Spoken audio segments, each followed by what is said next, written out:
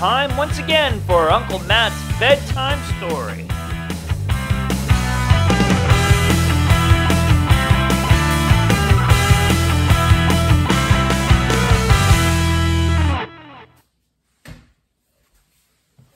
Hello everybody, it's Uncle Matt. I'm here to read you another bedtime story. And tonight on Uncle Matt's bedtime story, it is a story about school, things that happen at school. It is back to school week here at Uncle Matt's. And we're going to read a story about it. I hope it helps you tell someone if this happens to you. It's an encouraging story, I hope, for you. A Tattle-tell Tale, a story about getting help, by Kathryn Cole, illustrated by Qin Leng.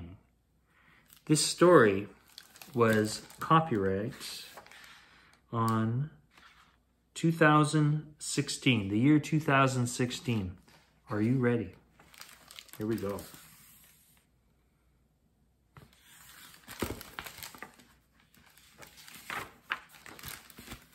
Joseph was hungry. His mum had packed an egg salad sandwich, his favorite, and a brownie for dessert. He was about to take a bite of the sandwich when a big kid from grade 7 walked past his table. "It's Martin," whispered Devin. "Quick, hide your dessert. He always grabs something."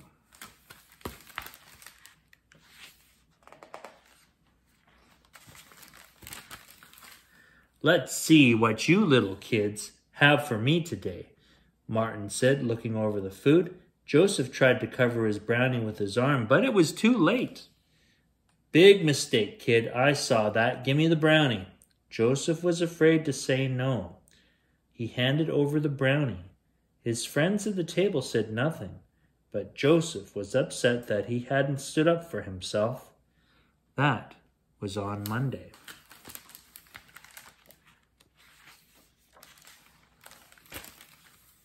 On Tuesday at lunchtime, Martin came back. He went straight to Joseph. "What's for dessert today, kid?" he asked. Joseph reluctantly showed him the 3 chocolate chip cookies he was saving. "Not bad," Martin said. "Oh, and looky here, a salami and cheese sandwich. Give it to me." "Uh-huh. You can keep the carrots." Martin walked away with most of Joseph's lunch.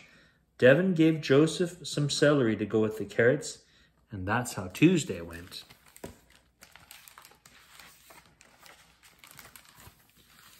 The next day, Joseph decided to eat in the boys' washroom instead of the lunchroom. He didn't want to lose another lunch. Before he could start, the door flew open.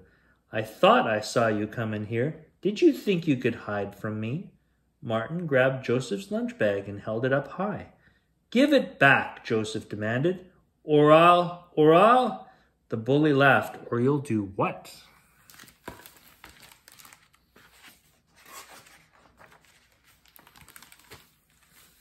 Joseph was afraid, but he was also angry. He put his head down and ran straight at Martin. Before he knew it, Joseph was on the bathroom floor and Martin was leaving with his lunch. "You'll be sorry if you tattle," he said. On Wednesday, Joseph went home hungry with a headache.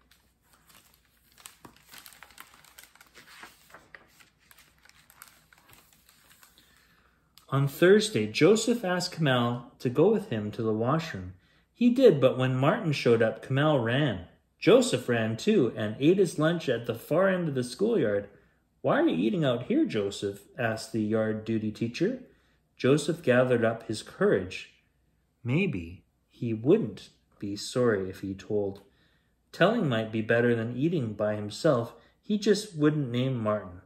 "I don't like to be bothered while I have my lunch," he told her, and just then a girl fell and hurt her knee. The teacher hurried away to help. "Sorry, Joseph," she called over her shoulder. "Enjoy your alone time." Joseph didn't enjoy his alone time. He felt very alone.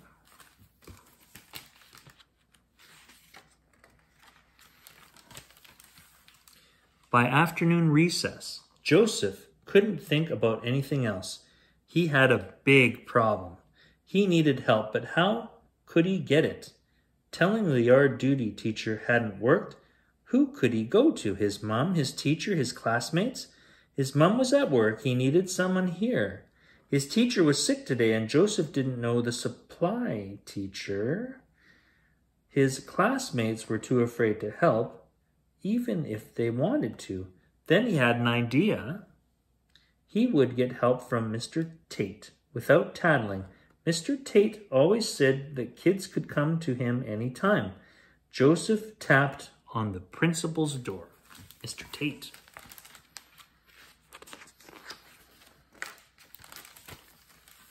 Mr. Tate opened his door and invited Joseph in. Joseph took a deep breath. Do you have an extra key to the supply room, Mr. Tate? I was wondering if I could use it at lunchtime for a week or so, please. Mr. Tate was very kind, but the answer was no. Joseph, he said, it might be better to tell me why you want to do that. You must have a good reason. It was hard to begin, but telling the story got easier as Joseph went along. Mr. Tate listened carefully. Do you know this boy's name? He asked. It's Martin, but he told me I'd be sorry if I tattled. Mr. Tate sat forward. Joseph, there's a big difference between tattling and telling. When we tattle, we're trying to get someone into trouble. But when we tell, so we can get help. The important thing to remember is that someone needs help. This time, that someone is you. Do you understand?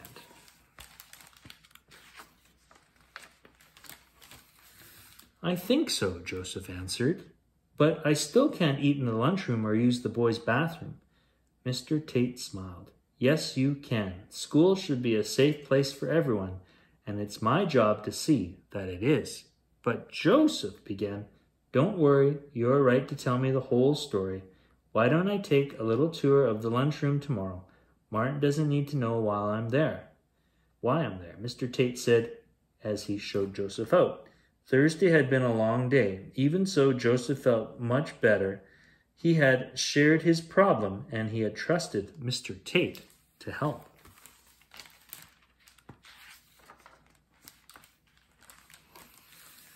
On Friday, at noon, Joseph went to eat in the lunchroom as Mr. Tate said he should. Sure enough, Martin was there, waiting to pick on him. Hey, kid, you got away from me yesterday, Martin came toward Joseph. You better have something extra good for me today. Joseph shuffled backwards. Oh, no, you don't. You can run, but you can't hide.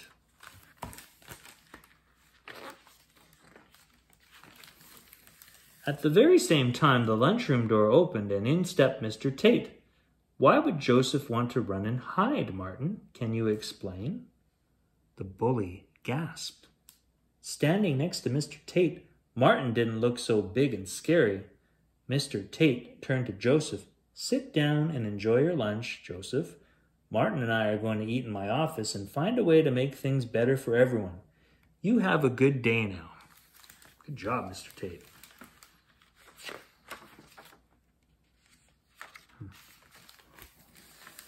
And on Friday, Joseph had a very good day. Yeah, that's a hard one. I know we all probably have had bullies to deal with and to talk to and interact with while we're at school.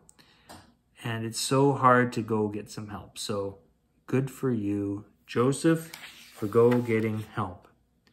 And I encourage you too, if you are being bullied, it's important to get help. You do not deserve to be bullied, okay? Go get some help.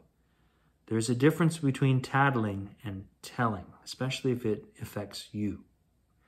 That's all the time we have for Uncle Matt's bedtime story. I hope you enjoyed that story, and I'll see you next time. Bye for now.